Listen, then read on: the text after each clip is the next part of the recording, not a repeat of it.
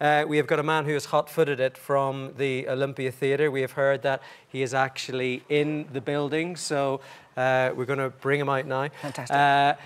Our next guest, folks, is on tour. He played Cork last night. He played the Olympia in Dublin tonight. He is on 84 dates out of 127 dates throughout the UK and Ireland.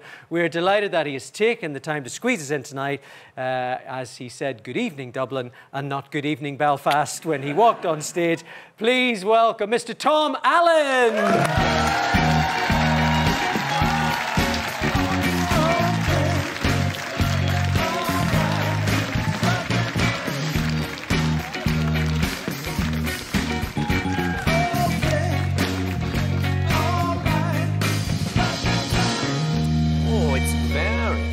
Grand coming through that curtain. You feel like it's the reverse of a funeral.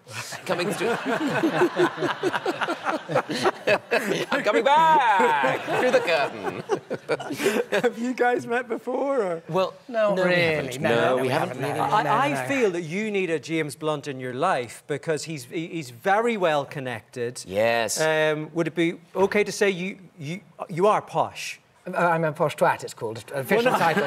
The official title is a posh twat, yeah. Well, no. Are you allowed to use that word? I mean, you just have, so it doesn't really matter. Apologies. It's getting late, but you, of course, I would say we've spoken about this before. You're posh, but you're not. Well, I'm not posh. It's all an affectation, really. So you probably wouldn't want to be friends with me, James.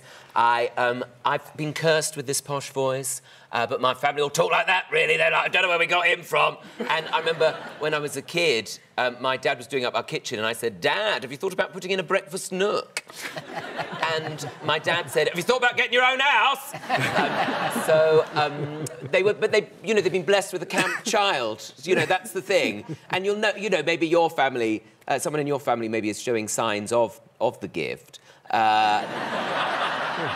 And, I think I was earlier on, Tom, when I was smashing some bottles in an outfit that may have gone viral with Jean-Claude Van Damme. Oh, Check it out. I heard about that. I heard about that with your tights on. Well, as long as you hear and don't look, you might be OK with that. OK, fine. Well, yeah. I mean, I was always a sort of flamboyant child, though, but I was never properly posh. I just sort of liked to give people an interior design rundown, and I could never catch a ball or kick a ball or high-five anyone, but my teachers would say I was a pleasure to have in class, which is code for saying he's a gay child. Well, you say you couldn't catch a ball and you couldn't kick a ball. You have family from Mayo. Yes, I do. I don't know what you're suggesting there. Well, I'm just suggesting they've been very, very unlucky. With their footballing exploits. Oh, have they? You've also Donegal family I've got family in Donegal, I've got family in Mayo, I've got family in Derry. And but my grandmother's family was from Ballina and down by the Quay, if anybody knows it. If any of you met my auntie Cecilia Bernadette Marie Hinnigan. And that's how she'd pick up the phone as well. Hello, Cecilia Bernadette Marie Hinnigan. And she lived in number 1 Quay Cottages, the Quay, Ballina Island. And I always liked the fact that people in the UK perhaps hadn't heard of Ballina as much, but now Joe Biden goes there and says, my family's from Ballina, and suddenly I feel like I'm sort of cheated. But Cecilia Bernadette Marie Hinnigan was there first. Yes, but you're also kind of related to, royalty. You're related Patrick, to Irish broadcasting royalty. Well, I did this show, DNA Journey, for ITV in the UK, and you learn a lot about your family history. A lot of people find out they're related to, like, Richard III or some, a monarch or somebody like that. My cousin, it turns out, is Gloria Hunniford.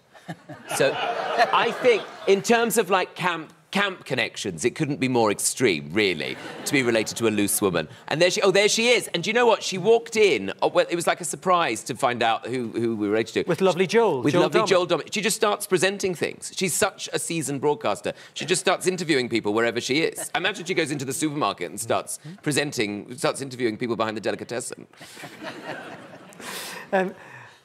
How long are you on this tour? James can't even be bothered to come and play I'd love to be on Ireland. a tour. James, come with me. I'd love to. I'd be your support act. Don't be ridiculous. But that's it. I love that. Don't be ridiculous, but yes. It's not what I meant.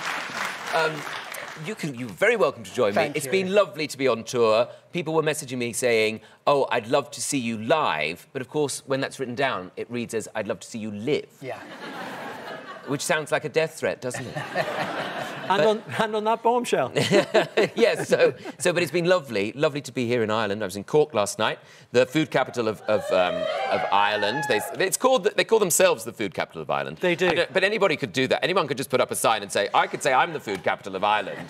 I don't know who decides it. But we had a lovely time, went to the English market, went to the Farmgate Cafe. Have you been there, Patrick? No, I have not been to the Farmgate. You must go there. You must go and have the chowder.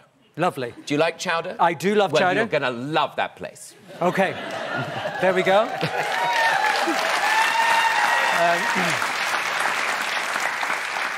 We're going to have to bring our little soup chat to a little soup song. I was just getting going. You were just getting going. Apparently, there is a winner of €10,000 that we're going to have to talk to. But we're not going to be speaking to her.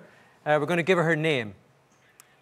And she is Mary Donovan from Blanchardstown. And, yeah.